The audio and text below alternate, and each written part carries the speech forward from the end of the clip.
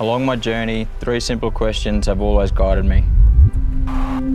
What can I do to help the person next to me become a better person, a better leader, a better decision maker?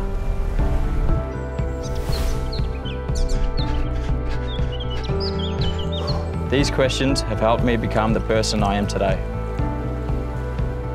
Being Indigenous and recognising my culture is a big part of my life, so NAIDOC Week always holds a special place in my heart. This week gives Australia the chance to celebrate, educate and reflect on our Aboriginal and Torres Strait Islander culture. I'm Jarrod Harbrow, father, footballer and Indigenous leader. Growing up with my family in Cairns, I was a shy but observant kid. I've always been super close with my brother Mark. When he was 16, he was diagnosed with leukemia and it completely changed our lives. He was given a 40% chance of survival. Thankfully, he survived, but his experience drove us to want to help others in life. Fast forward a few years, Dad decided it was best we moved to Melbourne to give myself a chance at one day playing AFL. We took a big risk and there were no guarantees. I put my head down and worked as hard as I could. Thankfully, it paid off. There weren't many Indigenous players on the list in my time at the Western Bulldogs. I thought the best way to teach culture was to practice it and bring others along with me.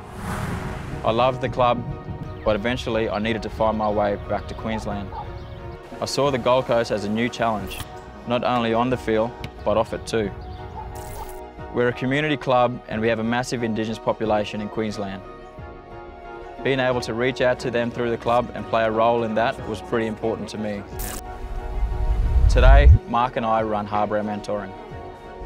Our goal is to give the next generation of Indigenous youth pathways and opportunities, for them to feel like there's hope, to feel like there's a chance to make something of themselves, to make their family proud, to make the community proud, to close the gap of life expectancy.